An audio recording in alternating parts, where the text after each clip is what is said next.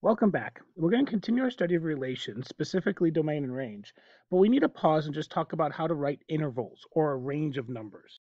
Let's step back to Algebra 1 and just make sure that we remember inequalities. On the left side, we have a bunch of symbols.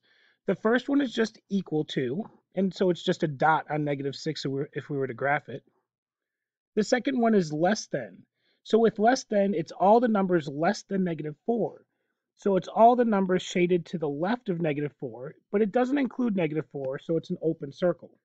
The next symbol is the less than or equal to symbol. So this is x is less than or equal to 7.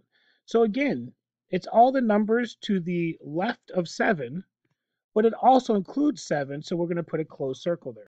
The next one is greater than. So we're talking about all the numbers greater than 3, so we're going to shade to the right, but it doesn't include 3, so we're going to put an open circle on 3. The last symbol is greater than or equal to.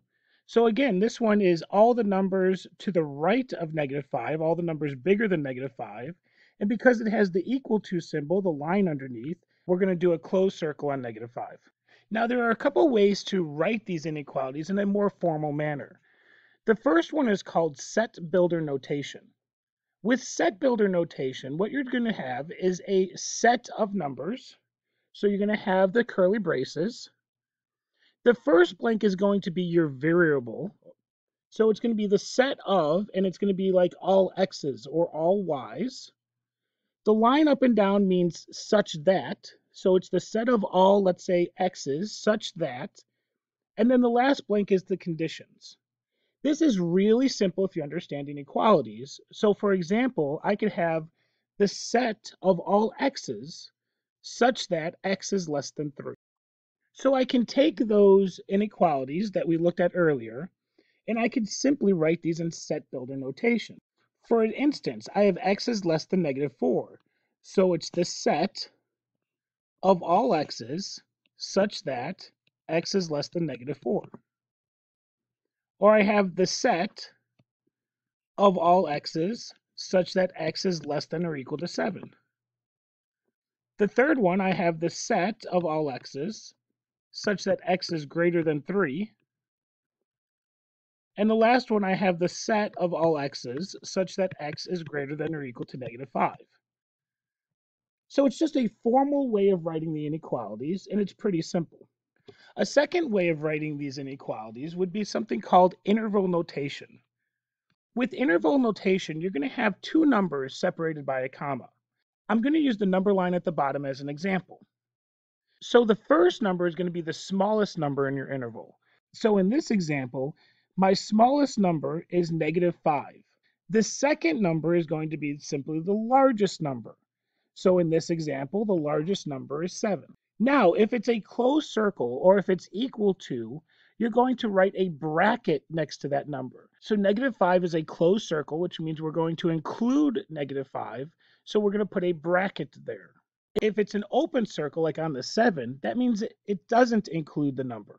So we're going to use a parentheses. So a parentheses means not equal to. We're going to use that in the case of an open circle, or if that shading were to go on forever to infinity. So what we can do is take our previous examples and we could write them in interval notation. So we can draw a picture to help us. So the first one is x is less than -4. And so what that is it's all the numbers less than -4, and -4 has an open circle because it's not equal to. Now, as you go to the left, what you're doing is you're going to all the negative numbers, and it doesn't stop. So as you go to the left, it's going to be -infinity. So my smallest number is going to be -infinity, and then my largest number is going to be -4. Now, infinity always gets a parenthesis, no matter what, because you can't equal infinity if it keeps going forever. The -4 is an open circle, which means we don't equal to it, so the -4 is also going to be a parenthesis. If we look at x is less than or equal to 7, again, draw a picture if you need to.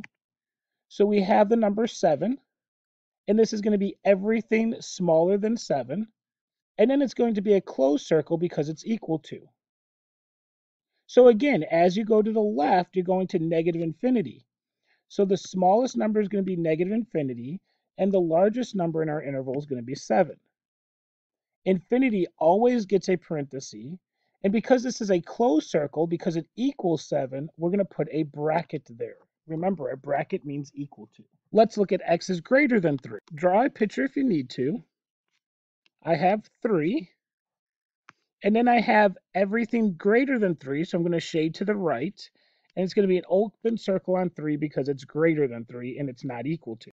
Now, as we go to the right, you're going to keep getting to the bigger numbers. So you're actually going to infinity. And then my smallest number over here is 3. So the smallest number is 3, and I'm going to a positive infinity this time. Again, infinity always gets the parentheses, and then because it's an open circle and not equal to, we do parentheses. Lastly, x is greater than or equal to negative 5. So if I draw a number line again, here's negative 5, and it's all the x's greater than negative 5, and negative 5 gets a closed circle because it's equal to. So again, as I go to the right forever, that's positive infinity. My smallest number is going to be negative 5. Infinity always gets a parenthesis, and because this is equal to, because it's a closed circle, we do a bracket on the negative 5. Let's look at a few more. So I have, in the first example, negative 2 is less than or equal to x is less than 9. So I have negative 2 closed circle, because it's equal to, 9, which is an open circle, and everything between it. So in this case, it's simply the smallest number is negative 2, the largest number is 9, and then negative 2 gets a bracket because it's equal to, and 9 gets a parenthesis because it's not equal to. In the next example, I have everything between 4 and 5. So I have an open circle in 4 and 5 because it's not equal to, and it's everything in between it. So my smallest number is 4, my largest is 5, and then because they're not equal to, both of them get parentheses. In my third example, I have everything between negative 2 and 0. Negative 2 has an open circle because it's not equal to. 0 has a closed circle because it's equal to, and I have everything in between it. So my smallest number is negative 2, my largest is 0. Negative 2 gets a parentheses because it's not equal to, and 0 gets a bracket because it is equal to 0. The last one, I have everything between 5 and 12.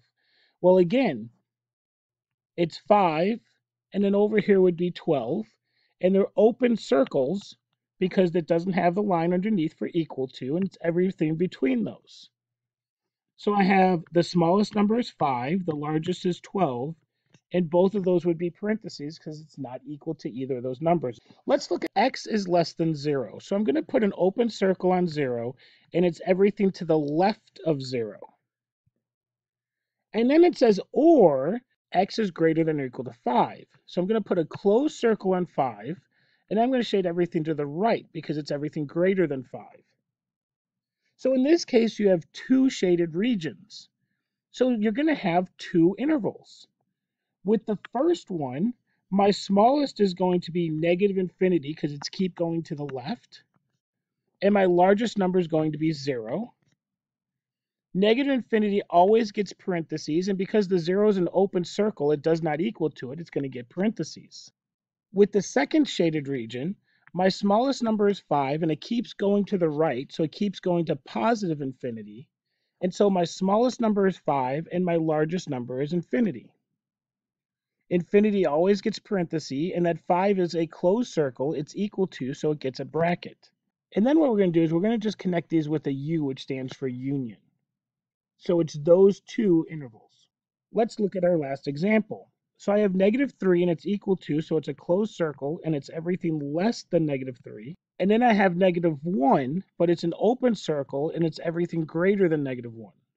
So again, I have two shaded areas, so I'm going to have two intervals. For the first one, again, it's going to the left, so that's negative infinity and negative 3. So my smallest number is negative infinity, my largest is negative 3. Infinity always gets a parenthesis, and negative 3 is a closed circle. It's equal to, so it gets a bracket. On my second shaded region, my smallest number is negative 1, and it keeps going to the right, which is positive infinity. So my smallest number is negative 1. My largest is infinity. Infinity always gets parentheses, and an open circle, or not equal to, gets parentheses. And then we join it with a U. You have to be able to go back and forth between inequality symbols, set builder notation, and interval notation. and that covers the different ways how we will write intervals, especially when it comes to domain and range.